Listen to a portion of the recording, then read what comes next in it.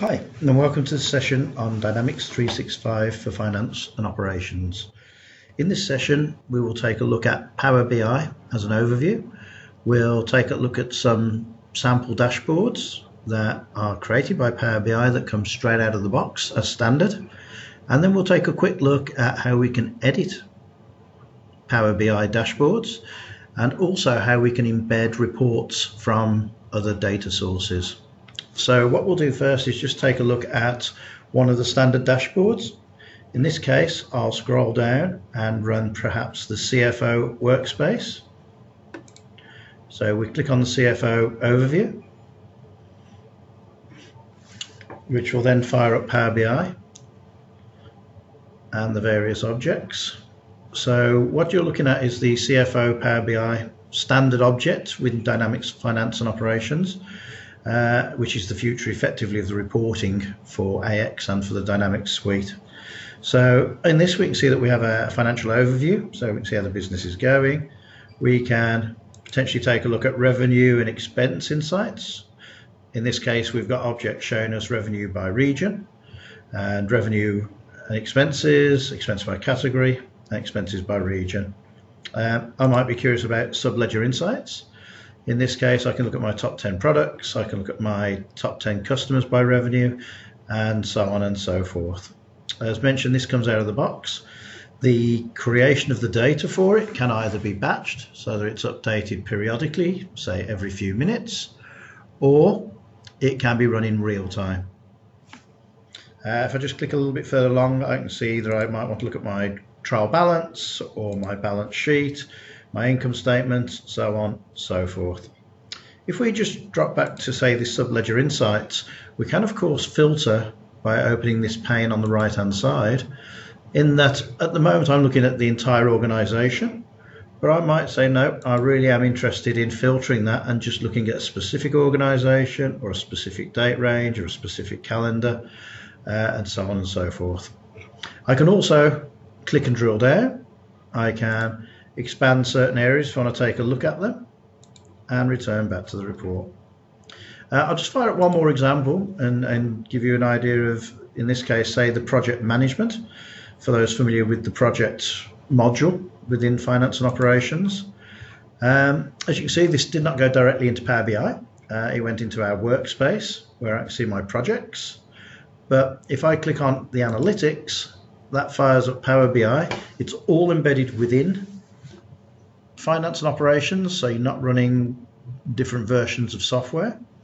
In this case, I've got my projects overview, so I can take a look perhaps at the percentage of work complete for each project, how many billable hours, and what my cost performance index ratio is.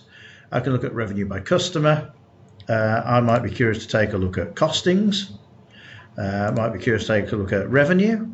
I might be interested in looking at the hours that we're spending on these projects and doing some analysis.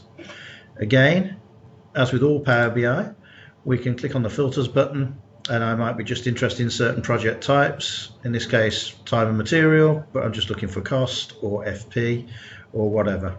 Or I might want to do it by resource and just pick out individual resources that are working on the project and do analysis by individual resources or groups of resources.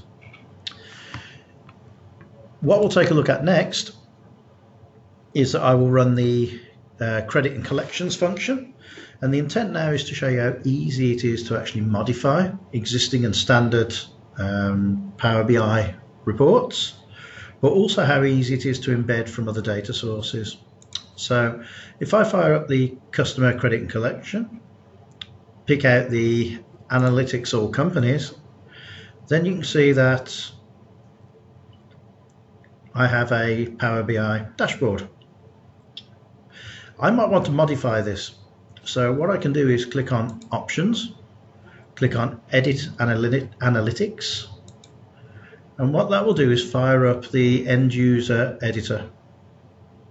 So in this case, I might want to change the visualizations or the colors or the ranges or change the way the object's portrayed. So instead of a pie chart, I might want a bar chart or a scatter diagram or whatever.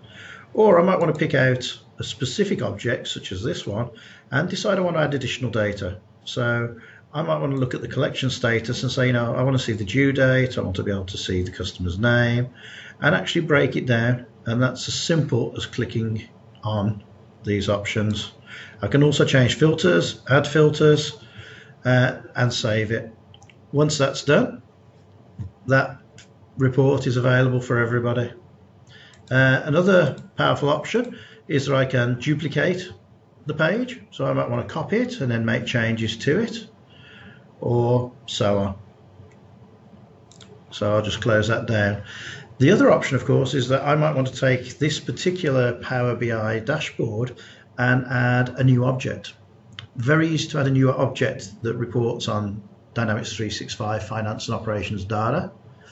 But we can also pull data in from other systems and other data sources.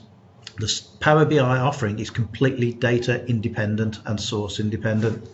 So for this example, I'll click on options, but this time I'm going to select analytics.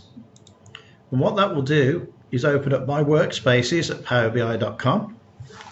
The thing you'll notice is that I've loaded my libraries with Business Central objects, formerly known as Navision.